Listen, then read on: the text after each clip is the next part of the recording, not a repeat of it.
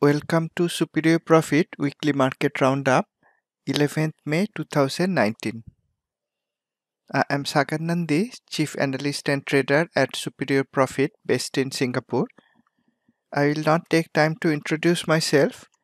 If you are interested to find out more about me, the company, or its trading systems and products, you may visit the website superiorprofit.co.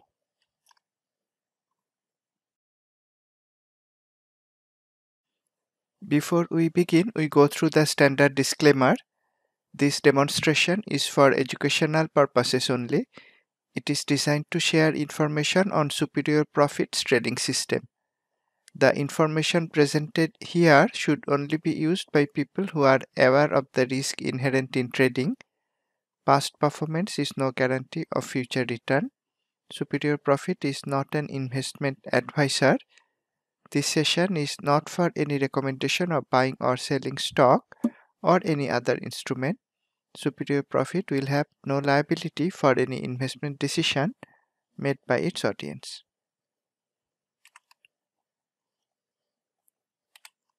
As usual, in today's topics, we will look at oil and gold using technical charts. They tend to impact related stocks. When swing trading stocks, we like to align them with the market's direction. We'll study market's direction using Nasdaq and NYSE market breadth and technical analysis of market ETFs. In addition to aligning our trades with the market's direction, we like to align them with the industry strength. We'll study that using scorecard and heat map. Along the way, we may look at some of the recent trade ideas shared in our traders forum. You may also visit our traders forum from our website homepage. And we will look for potential trades for the coming week.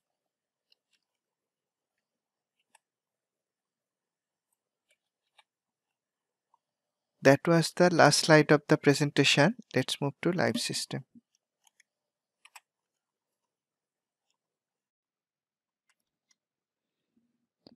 We begin our commodities analysis with oil. We are looking at the oil ETF USO using weekly backdrop chart template and daily hop on chart template. Together we call this at a glance template because this template helps us decide if there is a low risk swing trade entry opportunity at the right edge of the chart in only a few seconds.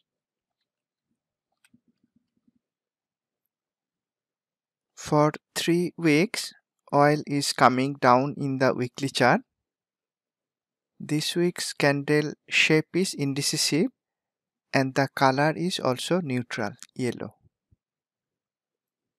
Last week in the market roundup, looking at price being close to the lower boundary and also close to the yellow direction line, I mentioned that we were not going to take any short trade at that time. And price was coming down in the daily chart, therefore we were not going to take any long trade as well. This week price didn't move much, it moved sideways. It is supported by memory support trend line and there is a memory resistance line at the top. Therefore it is inside a triangle pattern near the lower end of the triangle pattern. If it breaks below the triangle pattern, then you may look for a low risk short trade entry opportunity. Otherwise, you may wait for price to break out to the upside above this memory resistance line before trying any long trade in oil.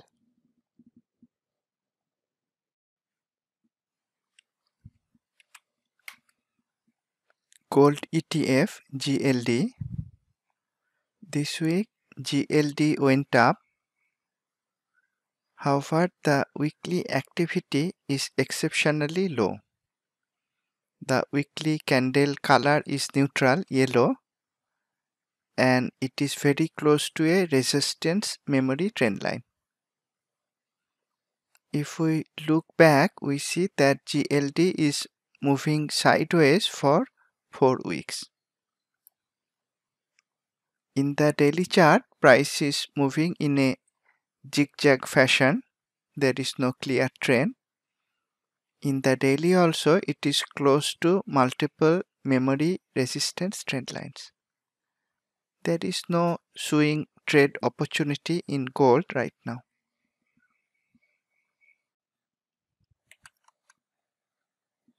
Market breadth analysis using Nasdaq Composite Index and NYSE Composite Index weekly interval, along with 3 pairs of internals, new high-low, advanced decline, and up-down volume. Both Nasdaq and NYSE declined this week. However, they both ended with indecisive shape candle. The candle traffic light color turned bearish red. Over longer term, both of them are continuing to be in an uptrend. The internals are also mixed. All the internals tilted down. Only new high-low for Nasdaq closed in the negative. All the other internals closed in the positive. Internals are also showing an indecisive picture.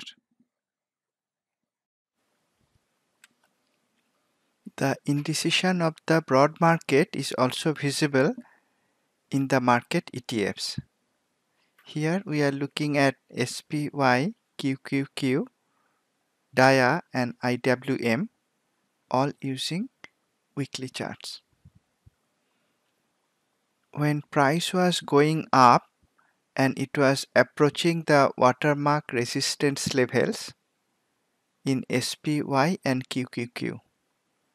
At that time I mentioned in the weekly market roundup that if price could cross above the watermark resistance levels and come down below it, that would create false upside breakouts, and that might give short-term shorting opportunities, if not in the ETFs, in underlying weak fundamental stocks. That came to be true. Both SPY and QQQ created false upside breakouts. During that time, I shared multiple swing short trading ideas in our traders forum, and most if not all of them ended in a profit. This week ended with indecisive shape candle for all the market ETFs. That is showing that it may be better to see where the market is going to go before taking new swing trades. Daily charts of the ETFs are also showing indecision. For 4 of the 5 days, market tried to go down but rallied before the close. That resulted in large hollow candles that started with a gap down, or it resulted in candles with long lower tails. This is also showing indecision in the market. It may be safer to see where the market is going. Let the direction be clearer before taking new swing trades.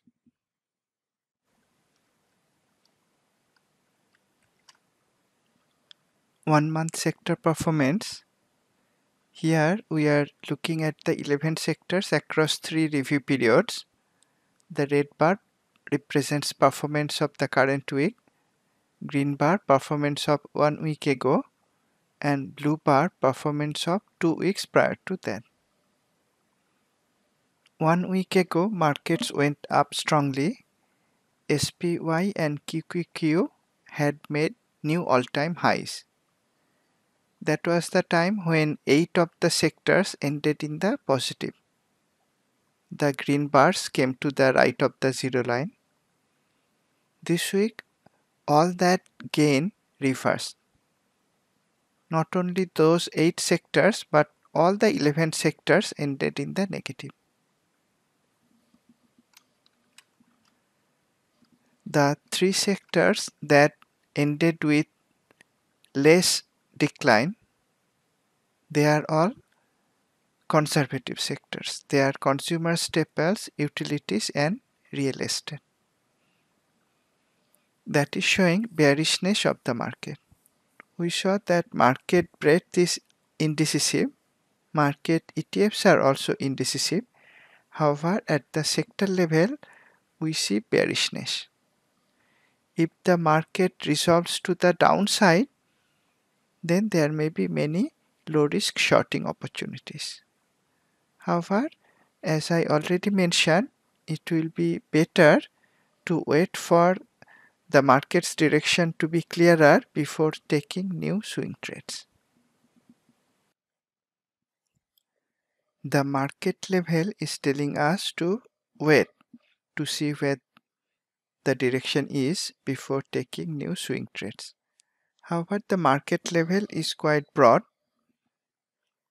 Using sector industry rotation analysis, stock fundamental and peer analysis, and technical analysis, and aligning all their forces together, it is always possible to look for low risk buying opportunities as well as shorting opportunities.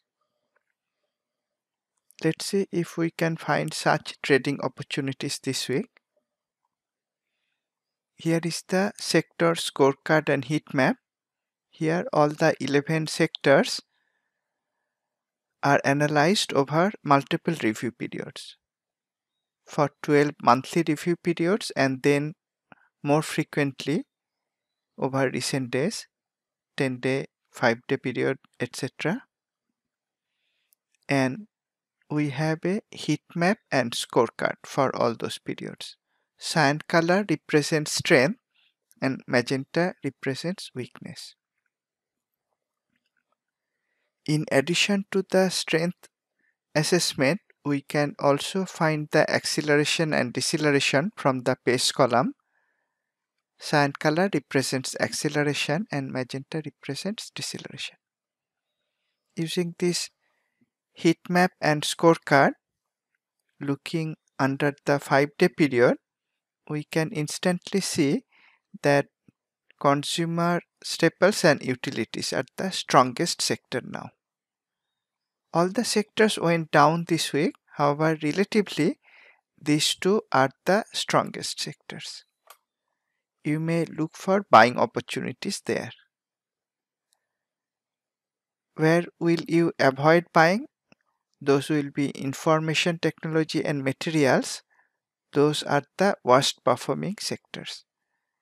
You might even start to look for shorting opportunities in those sectors. Between materials and infotech, materials was already weak for a while, whereas infotech is becoming weak now. Its score is turning magenta. Earlier, it was cyan.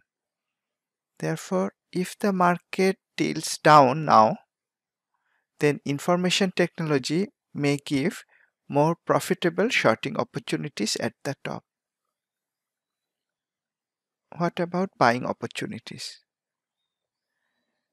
Consumer staples is now the best performing sector, and the pace column is showing that it is also the most accelerating sector. This may be a sector where you can drill down, look for fundamentally strong stocks that are also giving low risk technical buy points.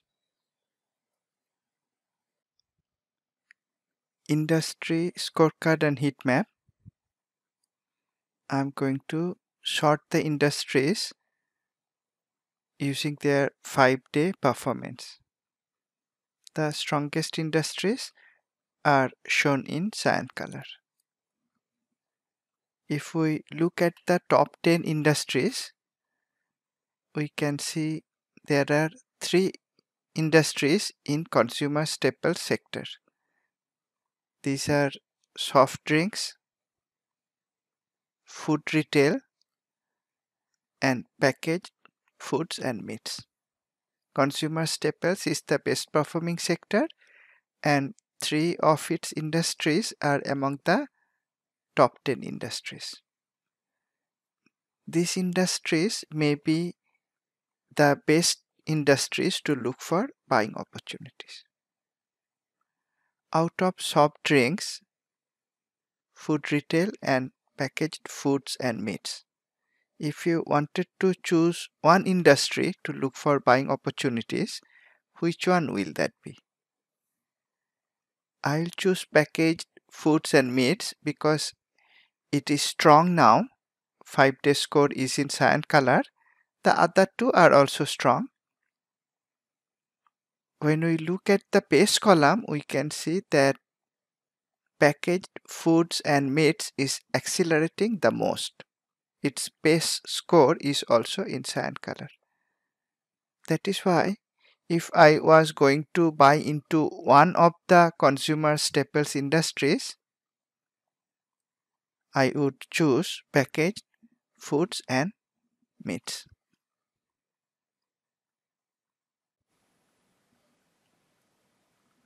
Let's have a look at the stocks in packaged foods and meats industry.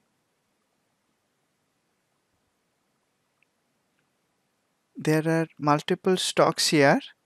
Out of them, several are undervalued. These are shown by cyan color score under this valuation column. Kellogg is one of them. Because this stock is undervalued and the industry is strong, we may look for a low risk buy point on technical charts.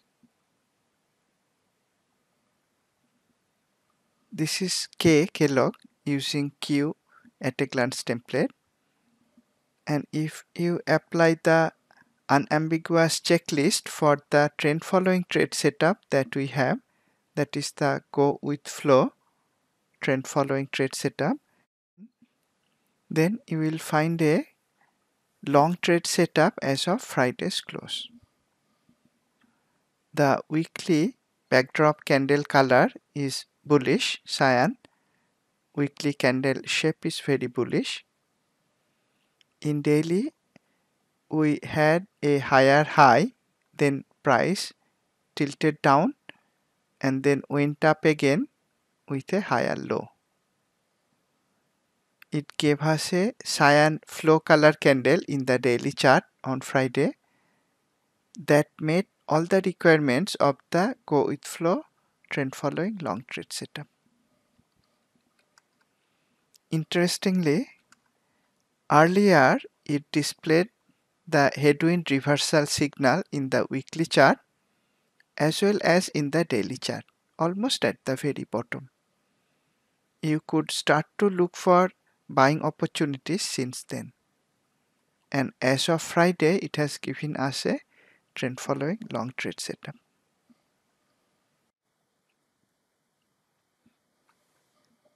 Kellogg was not the only buying opportunity in consumer staples. There are other buying opportunities as well. From the industry scorecard, it is clear that food retail is also very strong. It is now strong over 1 month period, 10-day period as well as 5-day period. Prior to that, the score was in magenta, it was weaker. A couple of weeks ago, I shared a possible long trade setup in one of the food retail stocks. I shared that in our traders forum.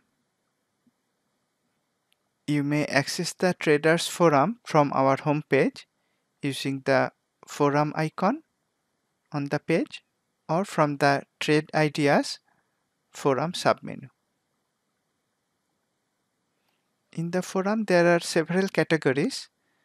I share live trading ideas in the live 360 degrees stock analysis category. Let's search for a stock, Kroger.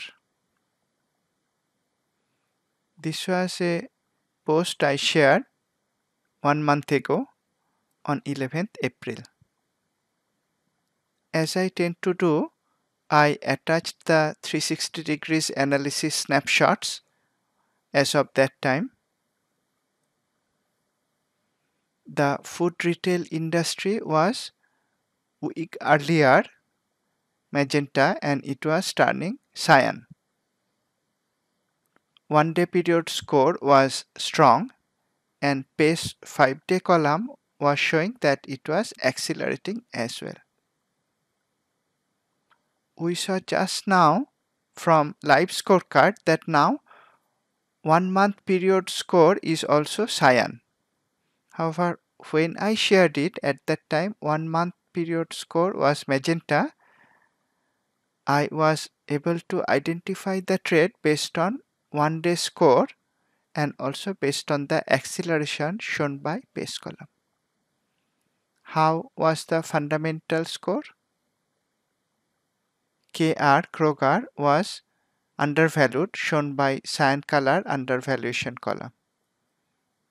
And technicals. Q chart gave a long breakout trade setup at that time. Earlier it had a big drop. It moved sideways for a while, and as of the date of my post, it had a strongly bullish shape candle. Candle flow color was also bullish, cyan. It went up with extreme bullish pressure and it broke above the memory resistance line. Weekly had a bullish shape candle and it also displayed a bull release signal. That was a low risk breakout long trade entry opportunity in Kroger.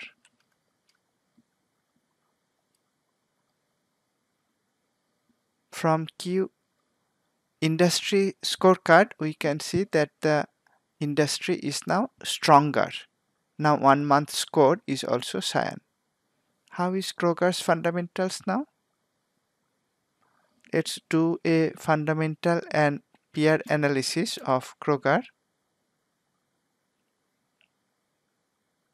We have multiple peer stocks, 9 peer stocks. Out of them, on Friday, 7 went up and only 1 went down. Over 2-day period, all the stocks went up. Over 5-day and 10-day periods, the result was mixed. Almost equal number of stocks went up and went down. We can see from these statistics that all the stocks in this industry, food retail industry, are now starting to go up on Thursday and Friday. The stock Kroger is still undervalued because the valuation score is showing in cyan color. How is the technical charts now? This is Kroger as of Friday's market close using live Q charts. I had shared the breakout trade idea on this day. After that, it went up and then moved sideways for a number of days. And on Friday, it broke out again of another memory resistance trend line.